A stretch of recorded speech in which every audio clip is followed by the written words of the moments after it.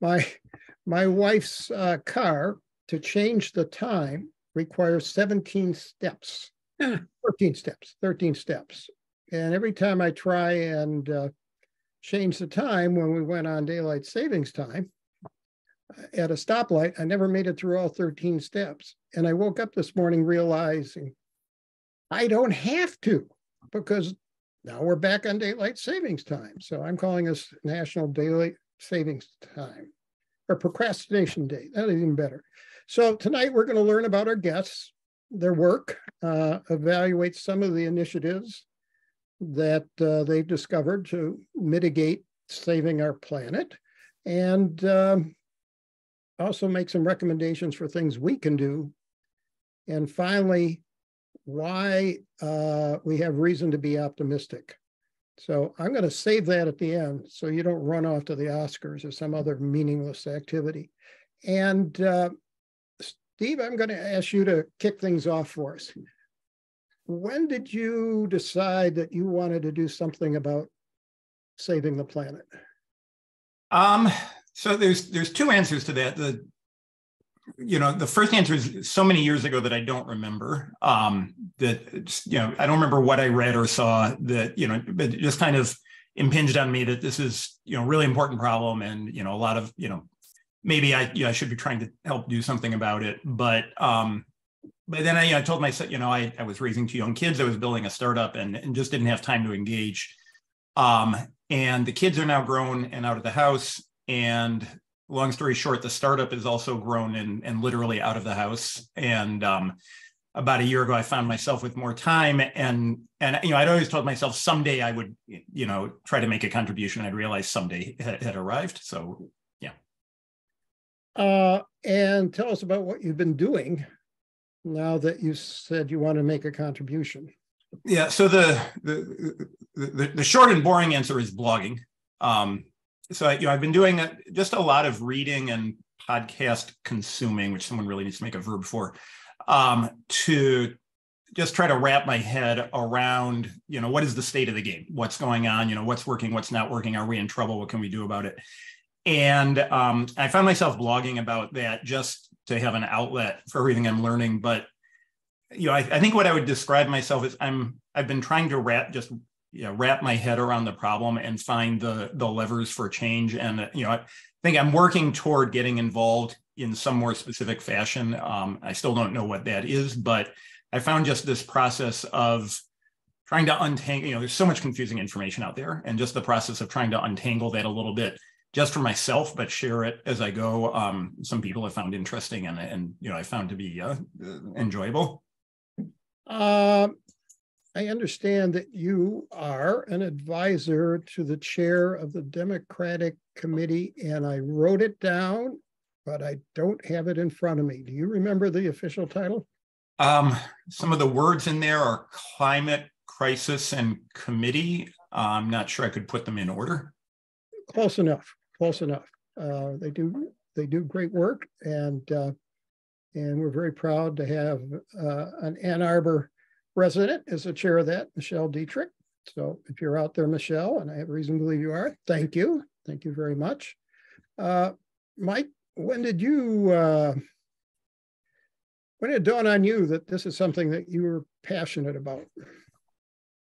Well, when I was at Pioneer, I remember I had the football coach was my math teacher. And then I also had an ecology class, and they were back to back. And it was when Pioneer was trying to expand their athletic facilities. And I literally had like the football coach saying how critical this was in class. We needed space. There were so many students who needed access.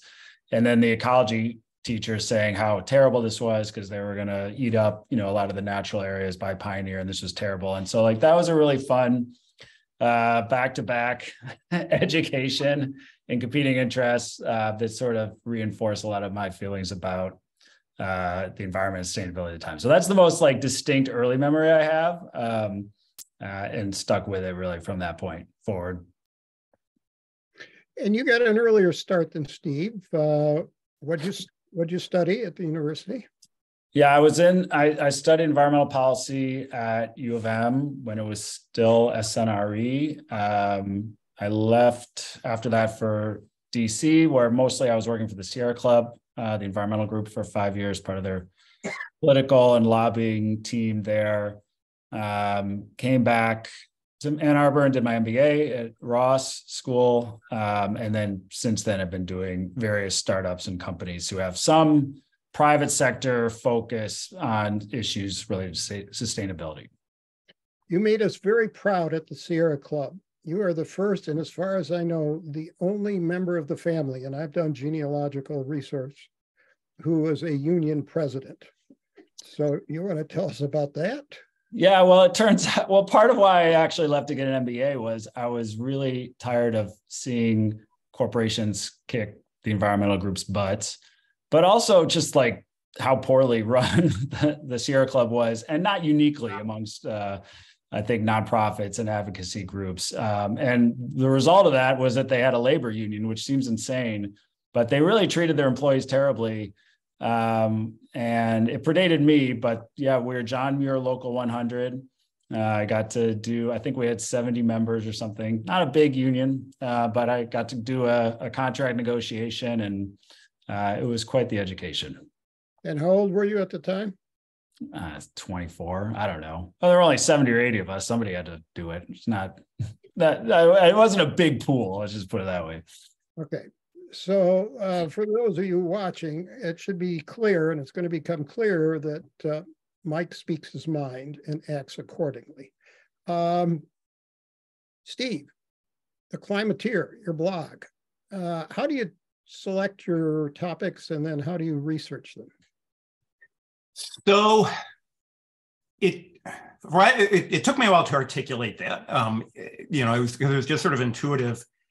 But I think the way I select my topics is when I'm doing all this reading, and when somebody's wrong, I want to argue why someone is wrong on the internet. And I would like to have a well-articulated explanation of why that is so, or just I see a lot of uncertainty. There are a lot of topics where, what is the role of nuclear power? How do we have room for all the wind farms and solar panels we're going to need? Do electric vehicles really make sense because you have to mine all the lithium? And there's all these questions, some of which I think have clear answers, some of which don't.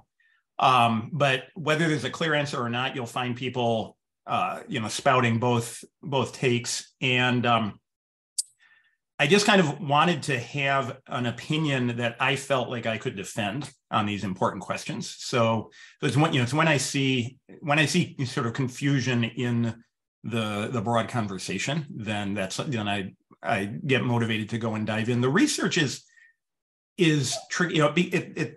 I find it, as a layperson, and I suspect this might be true even if I wasn't a lay, my background is in software engineering, but, I suspect even if I had, a PhD in some aspect of climate science or something, I'm not sure it would make that much difference. It's really hard to go in and dive in on it, like how much lithium do we really need for the electric cars we're going to build? And how much, we know that has impact on the environment, all that mining, but how much impact and how is that going to play out as we get more sophisticated? And it's very hard to find rigorous answers to these questions. But I think it's some combination of no one knows, science is still in the process of figuring these things out. And there's a lot of, bad information out there, and even the good information is not necessarily communicated well. So the research is just kind of Googling, looking for, scientific papers.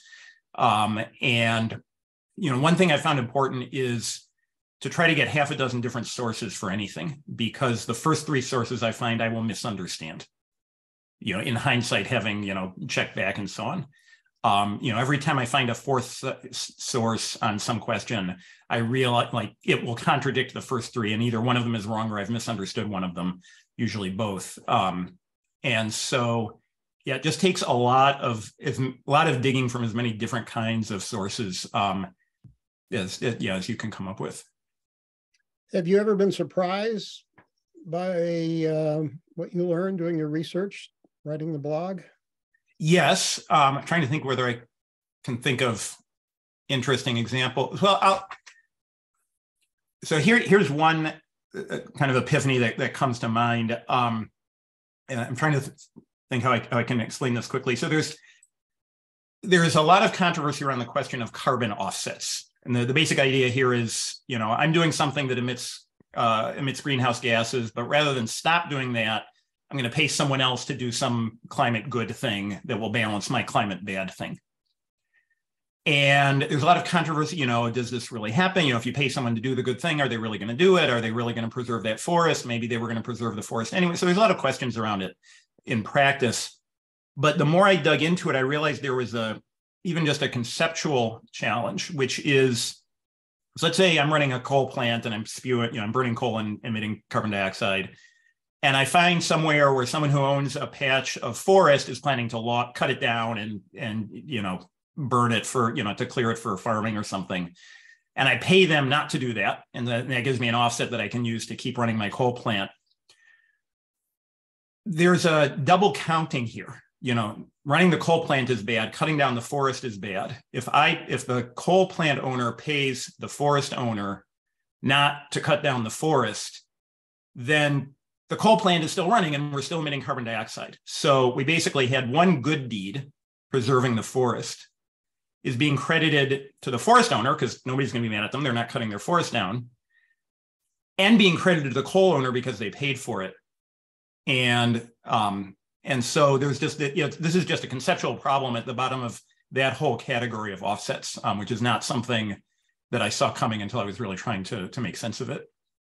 And yet, there is a carbon offset market, isn't there, of some size? And many, and various markets, and some more rigorous than others, and not all offsets have this. The kind of offset I was just describing is, and I realize I'm dragging us down into the weeds here, but is what's called avoided emissions. That forest there was no carbon emission going on in that forest. There was the worry that there would be emission, because, supposedly someone was planning to cut it down, and then we avoid that. We pay to not cut the forest down.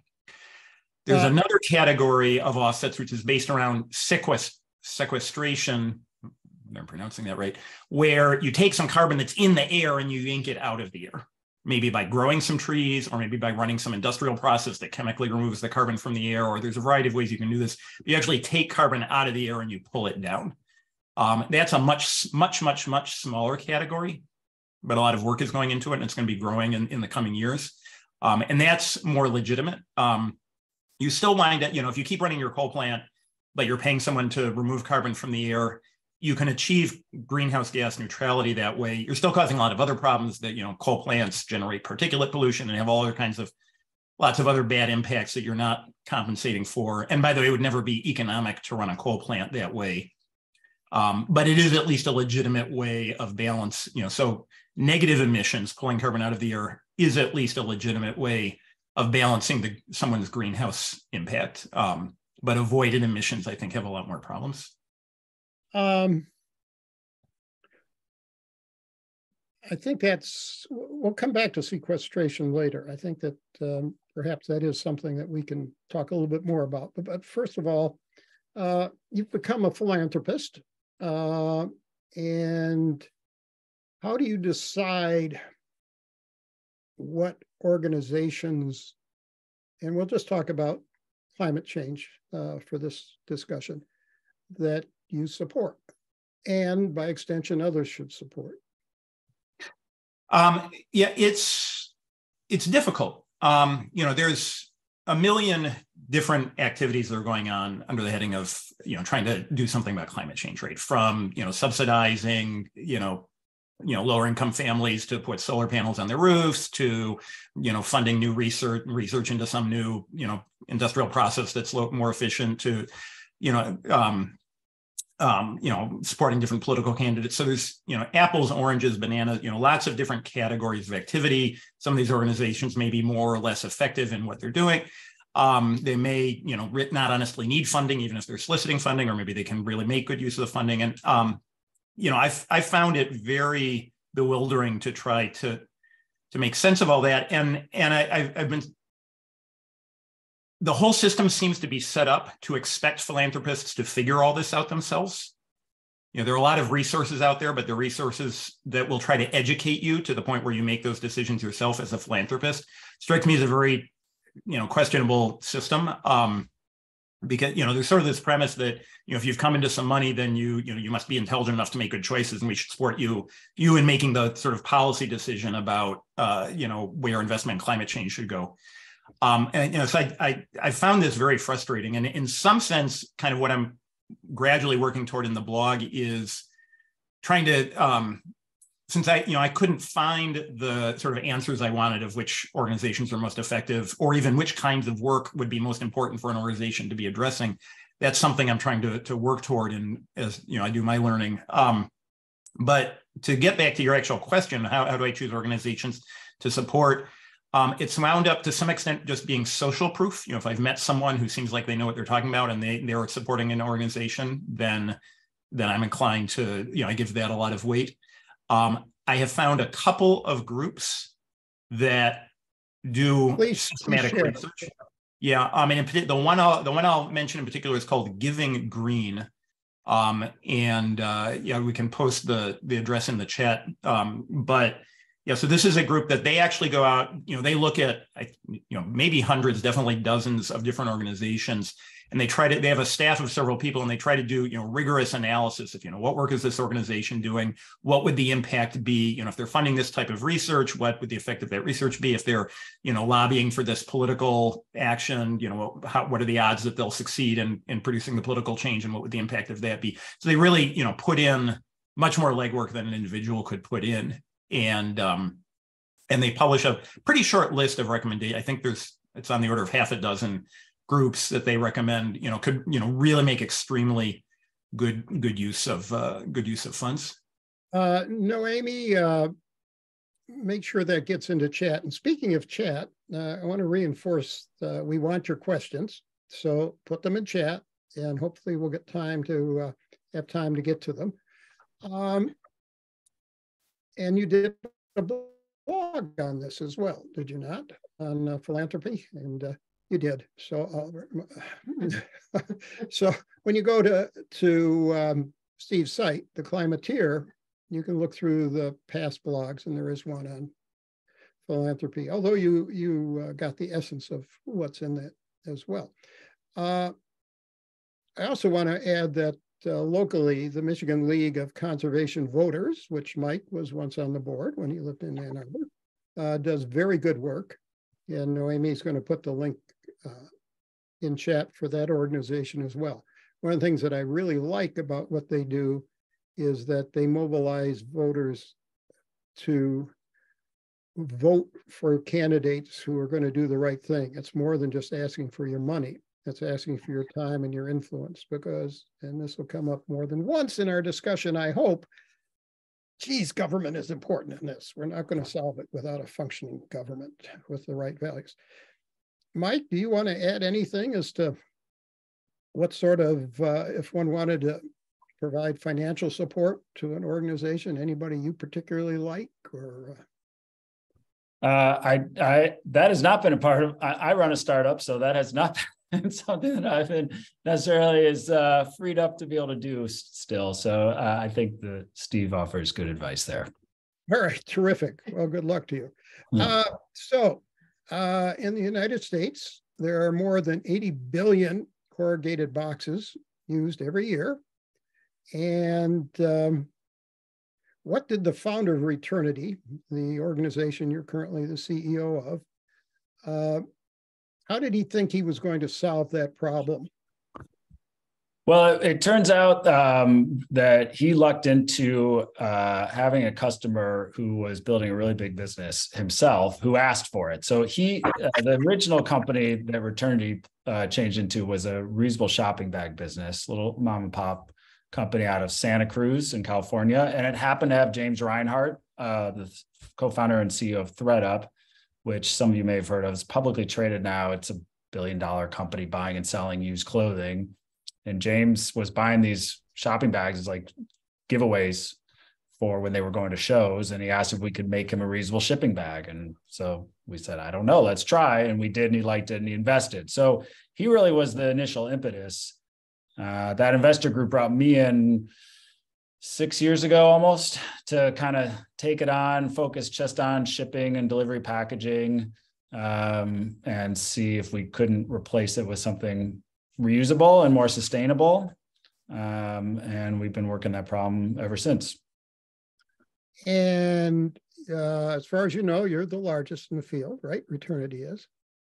Yeah, our packaging is being used for millions of shipments a year now, which sounds impressive, and we're very proud of that. Of course, as you highlighted, it is a enormous shipping world, so there's still a lot of work to be done. But the trend lines have been exciting, and we've certainly learned a lot about what it takes to make it a successful alternative to cardboard, which everybody knows and hates, but knows. And so it's definitely the incumbent that we're trying to displace. You have and had lots of competitors, and why collectively are we still getting Amazon boxes piling up? What's the flaw in the concept of returnable, reusable packaging? You can't make something that lasts more than one shipment? Is that the problem?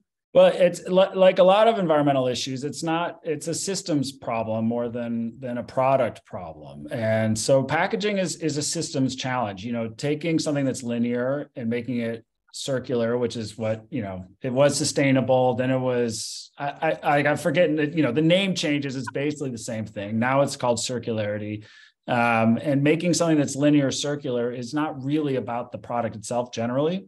It's about the system in which it operates, and can it function in a way that's economically and operationally and environmentally superior to what you're trying to replace. And it turns out with packaging, that's not generally going to be true. We make really great shipping bags and boxes, and they last for a long time if they stay in circulation. But that if thing is where a lot of this falls down. Like literally just today wasn't planted. Like somebody forwarded a message on LinkedIn to me because some other person was ranting about this huge box they got for an Amazon delivery and the little product inside, and this is ridiculous, and somebody should do something about this. And that frustration is very real. But in practice, you need to keep reusable packaging in circulation at a very high level, like 90 to 95%. And people just don't follow through at that level. It's not important enough in your daily life. So yeah, go ahead. Tell us a little bit more what that means, 90 to 95%. Well, so, when you make something that's a reusable package, whether it's shipping packaging like we focus on, or like that refillable shampoo bottle, or, whatever and some people may have heard of Blue Land, which is getting a lot of growth now and things like that, where instead of buying the whole thing with the liquid inside for your soap, you buy a little capsule and you put it inside and you fill it with water and do all these things, and now you have your product. All those refill and reuse systems, almost across the board, what they're making is a package that's a lot more material and energy intensive than the single-use thing, because it has to last if it's meant to be reusable. So they build something that's really material and energy intensive for the planet the first time, right? Because it's more stuff. But then as you use it, you catch up and actually you create benefit. But you have to use it. And that's where the problem comes in, because a lot of people can buy a reusable thing, but that doesn't mean that they then reuse the reusable thing. And the math is like unforgiving. Like, the difference between 75% follow through and 90% follow through. We need to define what those percentages mean. 95% means it has to be returned on an average of 20 times. Is that right? Well, it's the inverse. So if somebody ships back that package to be used again 95% of the time, then it will stay in circulation for 20 uses. Because, you send out 100, you get 95 back. You send out 95, you get 89 back, whatever, the math is. So like you keep getting fewer and fewer back. So like the average number of uses across all of those packages goes up or down, depending on how often it stays in circulation. So it's almost never a problem that it broke. The problem is somebody threw it in their garage or the garbage or their closet or whatever, and it just never got another chance to be used. And this is pretty universal, right? These things just never, ever do. They only work in very controlled environments. I've started referring to them like New Year's resolutions. Like you make this resolution that you're going to change your life, you're going to change your behavior. This is better for the planet, but New Year's resolutions are hard to stick to. Most people don't. And it's the same with a lot of these new ideas around reuse and refill. It sounds obvious, the modern milkman and all these things. In practice, it's just not important enough in people's lives. And I would argue, as somebody who works on this stuff, that it isn't important enough. Like, there are way more important things that we can and need to be doing than trying to really change our behavior around something as small as packaging. The cumulative impact of packaging is significant, and like any amount of improvement is good. But reuse and packaging, which is obviously what I focus on, has gotten like way out of line with like the hype and excitement around it, and the actual real implications of all these products and services that are being sold, which just aren't really working and probably are making the problem worse, even if you feel better because you bought the refill thing. And then, oh yeah, but I didn't get around to refilling it. So when you give this speech, when you've given this speech at the conferences where people are interested in circularity, is this why you're not getting invited back to speak so many times? I am getting invited back, but now it's changing a bit. I think, well, look, what happened is the economy got crappy or crappier, and companies could stop spending money on baloney as much as related to sustainability. So when it didn't really matter and they could just trot out this, look, we've got this circularity thing, we're doing what we're supposed to, even though it didn't make any sense economically, that was okay because they had a budget for it. Now they don't have a budget for it. So increasingly our viewpoint is, I think, appreciated because we're helping companies avoid making poor choices, and by extension, helping consumers avoid making poor choices, because these programs don't do what we want them to do. And rather than bemoaning that, we should redirect our energy towards where those do work. And they are working. Like, we have some partners who are working on some projects that their core business is implementing refillable to-go containers on campuses for campus cafeterias. It's really a pretty closed environment, and they get them back over 95% of the time. It's unquestionably a better solution environmentally. You compare that to, like, if you go to Zingerman's and get it in a to-go container, people aren't likely going to return it to Zingerman's often enough because it's just much harder to set your lifestyle around that. And those kinds of programs probably are making things worse. So you can find pockets, but you have to be diligent, you have to be focused, and you have to be honest about, is it really making a difference from a sustainability standpoint or not? Tell us a little bit about the New Jersey trial that you're conducting and who you're conducting it for. Yeah, and so this is a good example of sort of like feel-good ambitions bumping up against real-world implications. So New Jersey banned single-use bags for all grocery, both in-store and delivery, and like across the board, no single-use bags anymore, paper or plastic. And so you can buy reusable bags, but they don't have any other bags there. And the problem with that, of course, is that many of the listeners may know, is like reusable bags have to be reused a lot to be better than that single-use bag, which we all hate. If I have a cotton reusable bag, how many times? Yeah, I mean, a cotton bag, I've seen, they say 1,000 times to replace a single-use plastic, those little thin, bags, because, it's so much more material, and you're farming cotton and all the production and all the things for this tiny little plastic bag. Now, those tiny plastic bags are terrible for the environment in all the ways we're familiar with, and getting caught in trees and in wetlands and all those, and it's oil, and there's lots of things to not like about those bags. But just saying no more doesn't mean you've fixed it.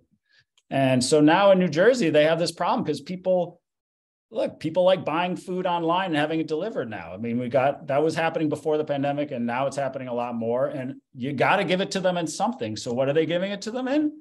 Reusable bags that are like 5 to 10 times the amount of plastic that the single-use bag that they replaced was. How many of those, consumers don't need any more of those bags, but they have to give it to them in something. So these are the sort of knock-on effects that happen from maybe, ideas that sound good on paper, but in practice, these are the things that you really have to account for. And so it's messy right now. So how much environmental benefit does it to make things out of used juice packets? I mean, somebody out there that does that. and similar things. Right. I saw there's a backpack, one of the biggest backpack manufacturers, and they had this really exciting story that got covered in a lot of the trade press and the fashion blogs, because they took used bags from their customers and they like patched them together to make new bags to sell. How many did they sell? 80. This company probably makes 10 million backpacks a year. They made 80 out of old backpacks, and like they were getting all this praise. And I'm like, it's cool. I like the backpack. It looked interesting, but clearly this isn't having an impact. And, there's this company, TerraCycle, which, many of you may have heard of, that gets a lot of press, and they collect up used juice boxes and potato chip bags. But, they never, ever divert more than a fraction of a percent of what's made from landfills. And so, it's not having any real impact. And they've been doing that for 20 years. If we're going to be on, we need, the climate is in crisis. We have to be honest about what really works at scale and what doesn't. Those sorts of things feel good. They look cool. They don't have any impact. They don't. So, that's where I get frustrated is people need to appreciate, don't sweat the small stuff. Do the small stuff if you're inclined and you're motivated. You should. But the small stuff is not going to get us there. And recycling juice boxes, a few more juice boxes is not going to solve our climate crisis. So that people stick with us, I'm going to not disclose what will until later. The favorite story you've told me, my favorite story that you've told me recently, is about making compost out of your garbage. You want to describe that one to us? Yeah, the problem is that if people, there's a company there's a number of companies now that sell home, various tools for you to compost at home. And then they're sort of increasingly sophisticated and can involve you mailing back your compost to them so that they can turn it into chicken feed and things like that. And, on the margins, great. But the problem here is, again, on the margins, like, it sort of fits around this idea of like conscientious consumption. Like, well, I buy things this way today, but if I buy the greener thing, then I've solved the climate crisis and I feel good about myself. But what that ends up doing is often just having people buy more stuff, which is not helpful, or like buy things that they don't need or end up using, which I suspect is what it's about to happen with some of these convenient composting solutions. If you already have it, lots of communities have composting in their city where you literally put it out on the curbside, and most people don't do it. If they're not going to do that thing, which is the easiest thing that can be done, then they're not going to buy a machine and do it consistently at home. It's a distraction. What money did they raise? 100 million or something like that. Yeah. Right. Including some of your brothers. Inadvertently, but indirectly. Yeah. Ixnay on the unding fee. Yeah. Not to everyone's good, not through my choice, but just as something indirectly I was invested in. Yes. Okay. So, Steve, if one had the means, and Mike, then I want you to chime in too.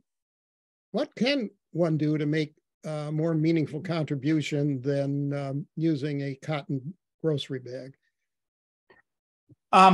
So I've never done a real analysis of this, and I would like to, and it's something I'm going to get to on the blog. But just based on my understanding, just aside from straight out philanthropy, the things you can do as an individual, first of all, there's two very important purchasing decisions. Whenever you're buying a new car, if it's practical for you, electric, we need to replace all the internal combustion cars with electric cars, and that makes a big difference.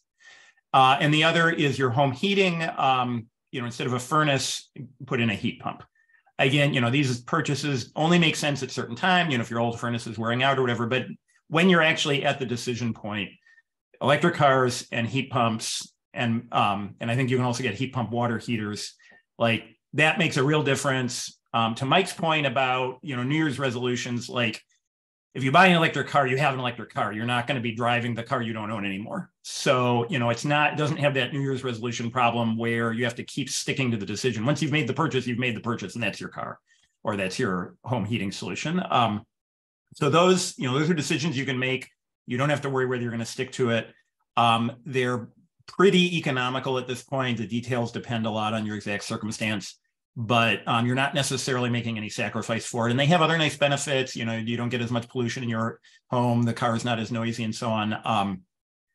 And that makes a real difference. And then the other big lever is actually political. And there's a lot of angles to this. So, trying to, drag an entire district from, Democratic to Republican for a senator or congressperson or something that's its own whole issue. But that's not a high leverage way to help the environment, because it's so hard to, make your contribution toward flipping a district. There's a lot of other reasons you might want to do that.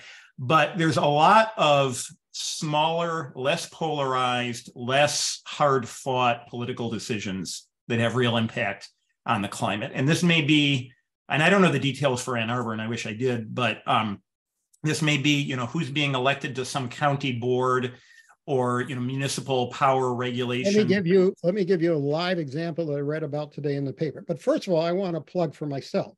In 2011, I bought the first electric car sold in Michigan, and I love it, as my family knows, and about anybody else who met me knows. Love it.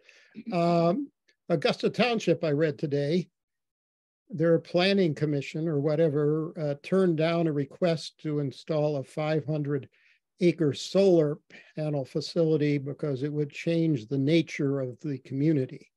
Now, apparently that was overruled in the large, whatever the larger entity is, but not without considerable opposition from some of the members of that. So that's a real live current here in Washtenaw County example. Yeah, it's a perfect example. And this happens all the time. There'll be some, relatively obscure county board or whatever, and they're going to make a decision on $1 billion coal plant. Do we keep running it or do we shut it down? Or permitting a major wind or solar project and so forth. And so, I actually, I support two organizations. I give money to two organizations that seek out these high leverage, small scale campaigns and try to steer support to the right candidates. One's called Climate Cabinet, and the other is the Down Ballot Climate Project. And they specifically seek out these kinds of high leverage candidates. But there may be things like this going on, around Ann Arbor or wherever you live. And also something I don't know a lot about, but I hear stated over and over again is, a lot of these decisions involve public hearings and public comment periods and so forth, and just no one goes except maybe a paid representative for the local electric utility or something. And so just individual, this is, a lot of these hearings and decision processes are situations where, one voice from one private citizen can actually, nudge things noticeably. If anybody out there wants to organize to do this, I'm in. I can provide support for that, guidance and whatever. So to reiterate, if you're interested in being a lobbying group for saving the planet locally, let me know and we'll do something. Okay. Mike, anything you want to add to this as to what folks can do? Well, I think, just to sort of reinforce that, ultimately, it's no secret that our society has not exactly had the most united, well-functioning democracy for a little while now. And so, but there's a lot of people who care a lot about issues like climate, and a lot of companies are reflecting that concern and they're trying to take action. And I think what has happened is that consumers and citizens have started to think that companies got us in this mess because they make stuff that pollutes, and companies are trying to fix it. So companies are going to fix it. And companies are doing, the private sector is doing a lot to make it worse and a lot to help make it better. Those things are certainly true. But this is not as I sort of said before, this is not we're going to buy ourselves. We're not going to buy stuff conscientiously as the solution to climate. This is a society level problem. It needs society level actions. It needs societies pushing and setting the regulations. And if we don't have a well-functioning government and a civil society that is empowered to direct these problems, then yeah, I mean, Patagonia can make really cool jackets that have relatively light impact, and that's great, but we're still going to have a climate problem. Like, we have to have a functioning society that's built upon democratic action if we're going to do this. And so that's why, like, it feels easier, because it is, to buy the thing that has more recycled content, and you should do that if you can.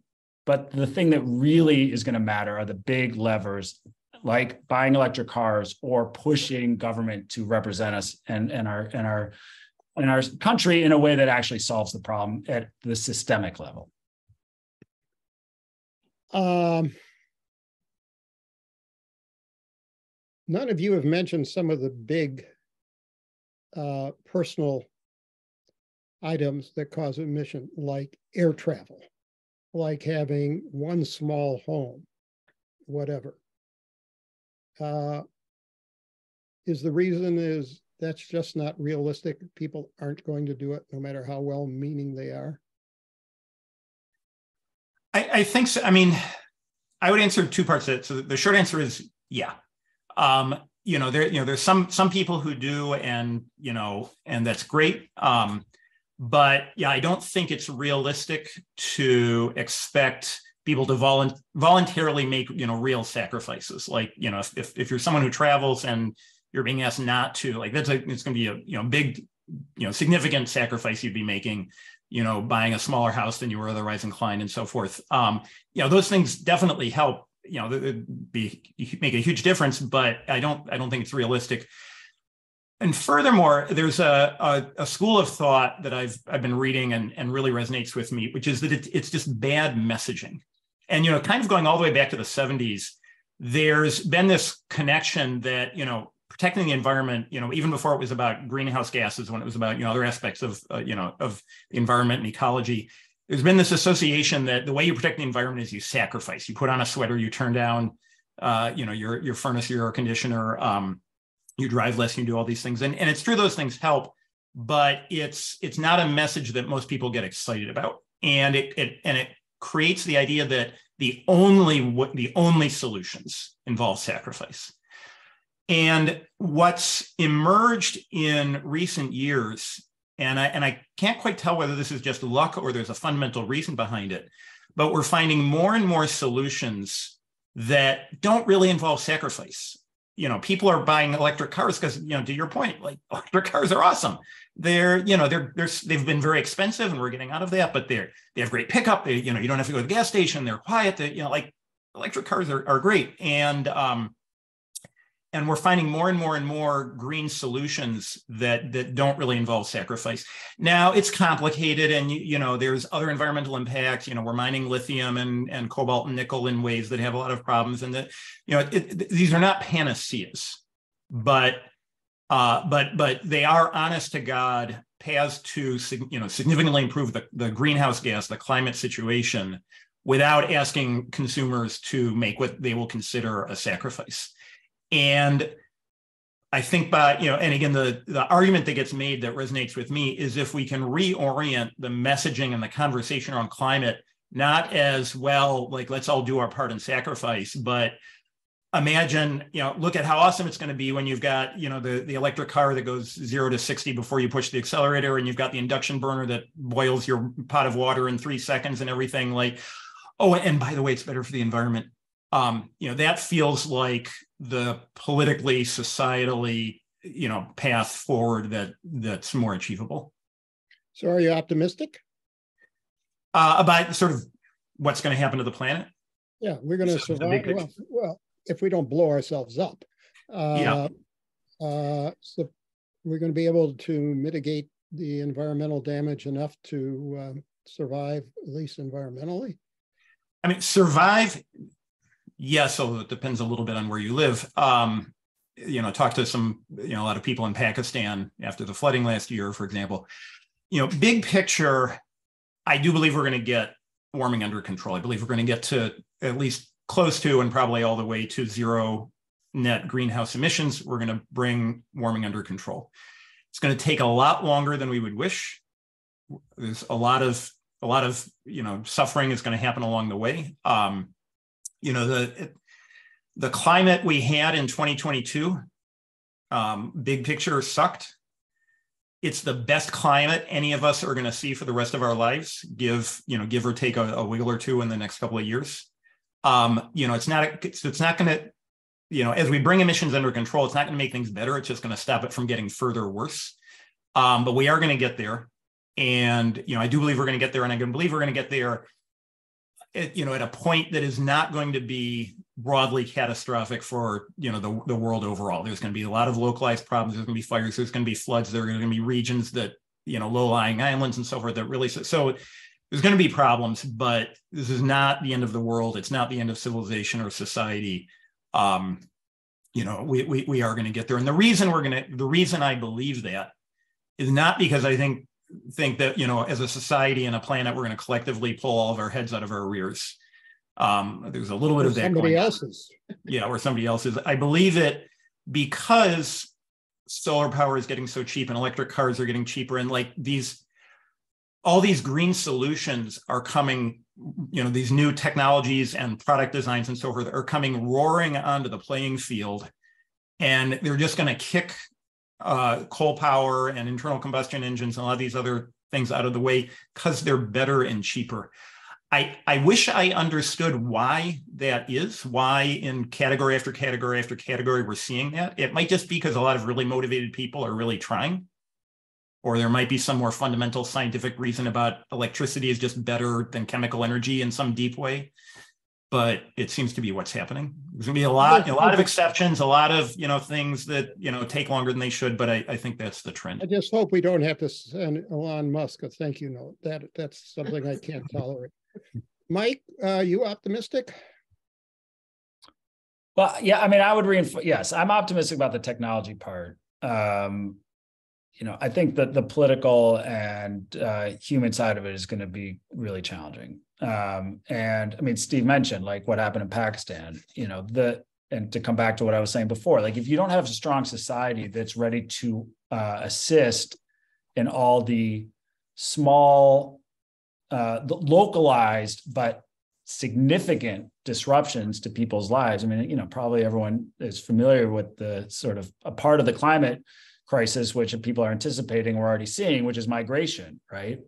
Certain parts of the planet are just not going to be hospitable anymore to human life. And so people are going to move around. We're not doing a good job with that today. And if we're going to have a lot more of it tomorrow, what's that going to look like? So, I think we can solve a lot of the problems of greenhouse gas emissions through technology.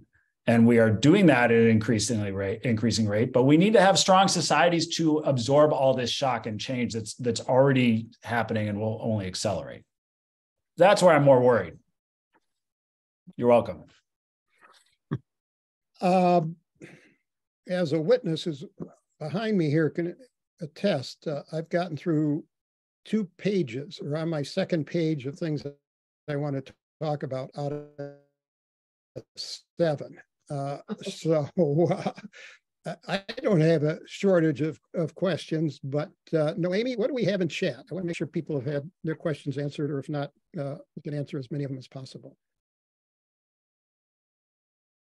Okay, and I know Mike and Steve, you're looking at the chat too, but let's see, at 8:03, I was trying to put the times where I should look when people, can you talk about electric cars and hybrids versus electric, I'm sorry.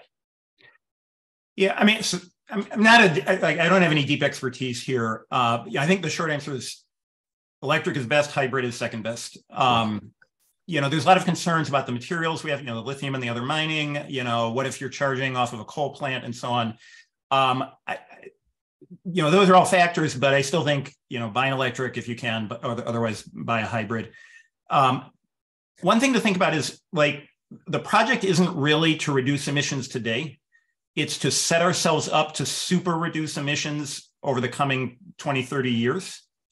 And a lot of what we're doing right now is, some fraction of the car market was electrics, and it was a bigger fraction. And now in the US, it's 5-point-something%. Next year, it's going to be 10%. So what we're doing right now isn't really replacing the cars. We're scaling up Tesla and now, GM and Ford and all the other companies, as they develop their products and scale their manufacturing and get more efficient, we're climbing those curves where a few years from now, everything is electric cars. So it's really, we need to be looking to where we want to be in the coming decades rather than where we are today. And in those coming decades, you're not going to be charging, even if you're charging your electric car off a coal plant today, over the lifetime of that car, the energy you're putting into it is going to get pretty clean. So you don't want to be buying the new electric car or the new gas car today. Has anyone looked into the cost of carbon capture devices like the one reported by the U of Delaware in February? Yeah, so again, and by the Mike, feel free to jump in, but there's many different solutions, lots of different categories and types and approaches to carbon capture being worked on. The number I see talked about a lot is that people kind of expect costs to come down to something like $100 per ton, $100 per ton of carbon dioxide removed from the atmosphere. That it's for a lot of the things we do that emit carbon, it will probably be better and cheaper to stop doing the emitting thing instead of to keep doing it and then pay someone to pull the carbon back out. So, rather than buying a gas car and then paying, and then purchasing some carbon removal, you should just buy an electric car. But there are some places where we can't do that, jet travel, air travel, we're not going to make electric planes that go any distance. So, the way to look at it, I think, is it cheaper to halt the emission or is it cheaper to purchase the carbon removal that may settle in at something like $100 a ton? And usually it's going to be cheaper to halt the emission, but sometimes we're going to need to do the other thing. And by the way, we can also use those negative emissions technologies to gradually start to roll back the historical damage, to pull back some of our historical emissions. What would it be like if we had just abundant, cheap green energy? What could we do with that? Well, I mean, just to sort of connect what Steve was just saying to that question is that, some of you may have seen in the last month, there was this sort of, holy crap, the cost of electric cars is basically a parity with gas cars this year. And nobody thought that was going to happen for at least 5 more years. So it's sort of like part of the answer to that is to say, and Steve, this sort of connects to what you said up front, like the experts, like this is not straightforward and simple, right? And things are happening in real time and lots of, so many different stakeholders and players and people making changes in policies. And, what if the infrastructure bill that was really a climate bill didn't pass last year by Biden and so it's all happening very quickly because turns out it's a whole big planet of interconnected, difficult systems to try and track and understand. So, I think the answer to that is that a lot can happen with it. A lot will happen with it. And we don't know how quick we'll get there and exactly what the impact will be, other than to say like the trend lines on the tech side keep happening better, faster, more than people thought even like 2 years ago.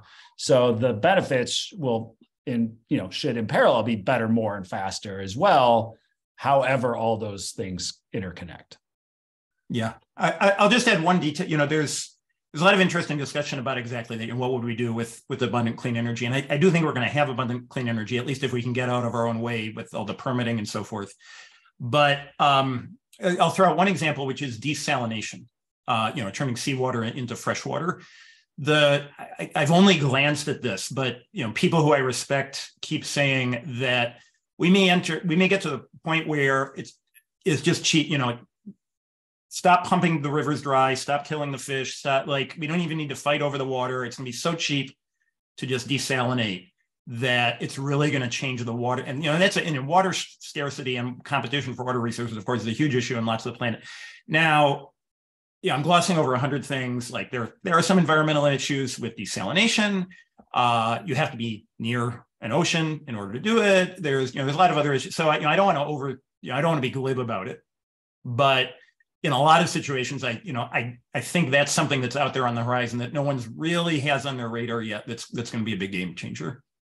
Just as one example of effective, cheap, clean energy. So somebody is asking about electric cars. What impact does lithium mining have on environment? What is the longevity of the electric battery? How are electric batteries disposed after their end of efficiency? I want to point out, as I did earlier, my electric car is 12 years old. Okay, same, and I haven't replaced the batteries. So, how many miles? About 80,000. Okay. As you know, it gets snowy here, and I live up a hill, and my electric car is two-wheel drive, and much of the year I need four-wheel drive. So another funny thing is, how do you recharge your electric car when DTE electric grid goes down for 5 days? Well, that never happened. You know, they have a very reliable system here, and they came Sure, through, in Michigan especially. They cut down a lot of branches in our backyard, really hacked at them, and did a lot of damage. So we don't have to worry about that anymore. Yeah, as far as the questions around lithium, again, I only have a very shallow knowledge of this. I mean, yeah, there's real environmental impacts, and some of these other minerals, social impact, child labor and mining, so on. Like, there's problems. They're not as bad as cooking the planet. More people will be better off. More people in underdeveloped countries will be better off if we get emissions under control. Does that mean we ignore the problems with lithium? No. There's many problems in the world, and there's many things we need to try to address. And impacts of lithium mining and some of the other minerals used in the electric transition are part of that. I don't think it means we don't press forward. It's just more entries on the long list of things we need to try to do something about. There's a lot of talk of recycling, either reusing those basically. Once we've mined that lithium and that nickel and that cobalt, there's a lot of work going on to make sure that we keep making use of it forever. So, the battery may last a long time. Dad, you were looking at this many years ago of, 15 years ago, I wrote a business plan on rebuilding electric car battery packs, reusing them, whatever. And I concluded that it would be too long before enough used batteries became available to make it appropriate for me. And now that does take place there. That's just at the beginning of that industry. Yeah. So when the battery is not good enough for a car anymore, it might go into something like a school bus that's less demanding. And then when it's not good enough for the school bus, it might wind up as battery backup in someone's house or in some industrial facility. And when it's not good enough for that, there's already companies working on recycling the nickel and the cobalt. My understanding is it's harder to recycle than the lithium, but I imagine we'll get there. Bear in mind that all that reuse and recycling, that only really becomes help, like as we make more and more and more electric cars, as we shift everything over, like we need new lithium for all the new cars. Once we get to steady state where all the cars are lithium or electric, and now we just need to maintain the fleet that we have, that's where the recycling, at that point, the amount of mining we need to do, that's when that will really drop off. And there are alternative battery chemistries that are being looked at that don't involve lithium. So who knows what the future is going to bring? Yeah. Who knows? Somebody is very concerned of what we're going to do with the amounts of salt when we desalinate. How do you say desalinate? Desalinate. So my understanding is you don't wind up with a mound of salt. You take salt water and you make fresh water and even saltier water, brine, and you dump the brine back into the ocean. And that's not the best thing to do. And that is a negative effect of the process. And that's about as much as I know about that. And somebody's suggesting limit population growth and many of the problems will go away. I'm not so sure about that. Well, it seems to be happening on its own. Fertility rates are, for better or for worse and for whatever reasons are mostly going down in more and more and more of the globe. And then there's an interesting little point here. We just returned from Luxembourg where they have eco boxes. These are given to participating restaurants, and then customers pay €5 to bring home their own leftovers. You get your €5 back when you return the eco box which the restaurant can then reuse. The incentive is you get your money back. Seems like a lot, and it's a lot of money, $5 for but. So, and I saw there were some other questions asking about deposit schemes and things like that. And obviously in Michigan, you have the 10-cent bottle bill and everything. We don't have enough time to go into it now, I suspect, but I'm happy to talk to you at length. Those programs don't work. I'm sorry. They don't. They might work for you. You might be the good actor who returns it. But the thing about reuse is that all your neighbors have to do it too. All of them, and they don't. And so because you think it's obvious and you know you're going to do it does not mean it works. It has to work broad brush. They don't. So is there a country where it works? No. Like in Japan, I know examples, like Germany has had like standardized glass bottles for beer, and they've had this whole infrastructure, and it goes back 100 years, and it works basically across Germany because they've been doing it for 100 years. So that's fine. If we want to invest in that for the next 100 years in the US to the point where we get to where, but that's what it would take. And I mean, you said it up front, like I don't always get the popularity vote when I say this stuff, but this is just the truth. It's just the way it works, is that it feels good. It isn't actually doing good. And that's because of the way the math works on reuse. Reuse is its own thing. And it just doesn't happen in that way in the real world. I mean, we know companies who are doing reusable shipping packaging, and they get 10 or 20% of them back. They're making these plastic boxes. You go to their website and it's all the great things they're doing for the planet. They're replacing a cardboard box with a big piece of plastic that gets thrown away. It's way worse. So I'm very intimately familiar with the motivation and why people want it to work. It'd be easier for everybody if it did. It doesn't. Tell the reseller employee story. Yeah, I mean, we had how many at our peak? 400,000 phones a month coming through our facility, and we would have employees who would come in every day. It's like, oh, my aunt gave me that phone to recycle, and I forgot it home. And then they come back to work the next day. I can't believe it. I forgot that phone again. And it's like they literally worked at the plant that handled more used phones than anywhere in the world.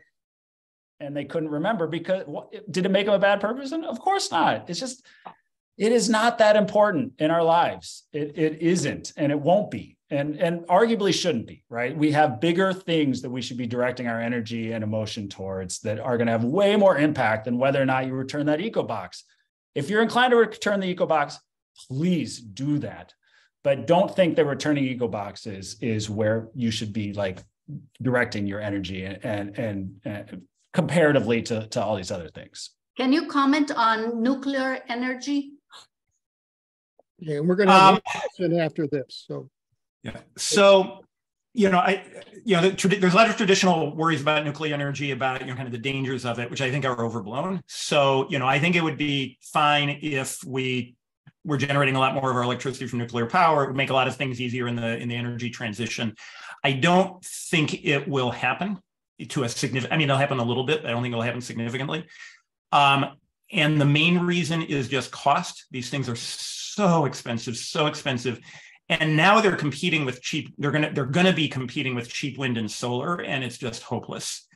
And it gets even worse because nuclear power plant is super expensive to build, and then you make your money by running it forever, and you don't really have to pay much for fuel. But nobody's going to want to run it forever, or nobody's going to want to run it continuously, because during most of the day and most of the week, you can't compete on price for the solar power is free when the sun is shining. So that instead of being able to run 24/7, 365 days a year and sell its power around the clock, now the nuclear plants are only going to be able to economically sell their power at night when the wind isn't blowing and everything else lines up. Just makes the economics too hard. All right, one last question, Noemi. Oh, I thought that was the last one. All right, let's make it the last one because we're over time and there's no reason I should violate my principles of 1 hour just for this. And I want to thank you, Steve, you, Mike. You have demonstrated to your parents that you were not selected because of nepotism, but because you have interesting things to say about what we can do to save the climate. I also want to acknowledge that our daughters, Shayna and Rachel, are also environmental warriors in their own way and make a contribution. Our next show, my guest is going to be Lauren Jasinski, who was a teacher at Oxford High School when the massacre occurred. And one of her students, one of the students as well. So that's in 2 weeks now. And they're going to talk about an organization that they have founded, No Future Without Today. Lauren is quite active in seeing that we have gun safety legislation enacted in Michigan. And in 2 weeks, we hope to be far along on that. And she'll talk to us about that as well. So thank you all. I certainly enjoyed it. And subscribe to Climateer, and you'll get a lot of your questions answered there. And if you want to check out Returnity, you can see all the good work that they're doing as well. So thank you all. Thank you. Now you can go watch the Oscars if you are so inclined. Okay. Good night.